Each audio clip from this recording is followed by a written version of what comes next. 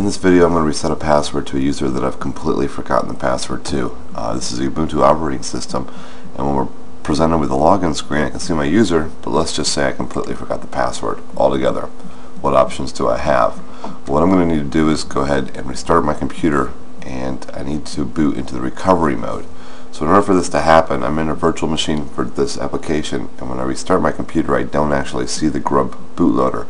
So what I'm going to need to do is actually hold the shift key down once I get past the virtual machine splash screen and actually have a black screen. I want to hold the shift key down. So I'm going to do a start, restart, and you can see the machine is shutting down now. Alright, I'm going to go ahead and press the shift key now, and there it is. So you have to catch it kind of at the right moment there for it to work. I believe any key works. I'm using the shift key because it is the safe key to use for the startup. But now I've got the grub bootloader menu available. And if you take a look, I can see that the second option I have is the recovery mode. This is the option I want to choose. So I'll go ahead and hit enter, and we'll wait for our operating system to load up.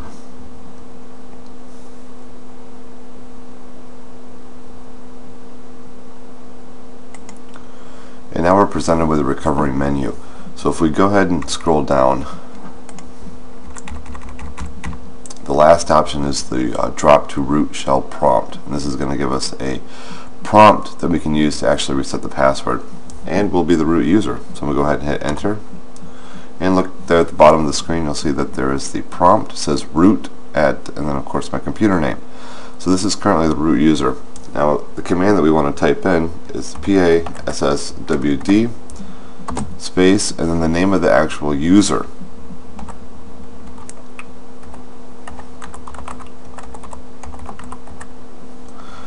And then we're going to go ahead and hit enter. And it says enter a new Unix password.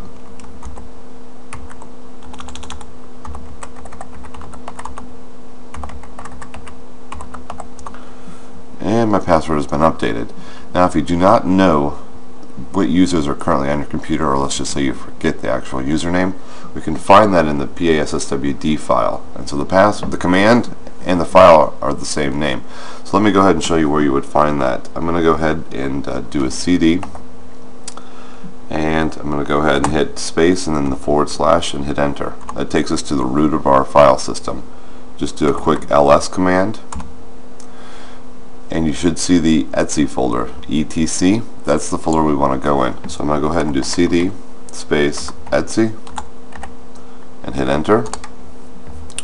Do an ls command again, and within this set of files you see the passwd file, and you can see that that file is located right in the list that you see here. That's the file that I want to see. So what I'm going to want to do is actually read the file. I'm going to go ahead and do the cat command and passwd, and you can see a list of all the files or all the text additions that are to this file. And so if you take a quick look at the very bottom, you can see some of the list. Usually you want to go to the bottom of the file, and you can see the lecture snippets is there. There are a couple other users due to the software that I've added in, but this is the list of all your users and some of the configuration set up for the user. So I can see the lecture snippets is there, and I've already reset the password. I'm just going to do a clear to clear my screen, and I reset the password. Even though I did not know the password for the user account, I was able to log into the root menu using the recovery mode and reset the password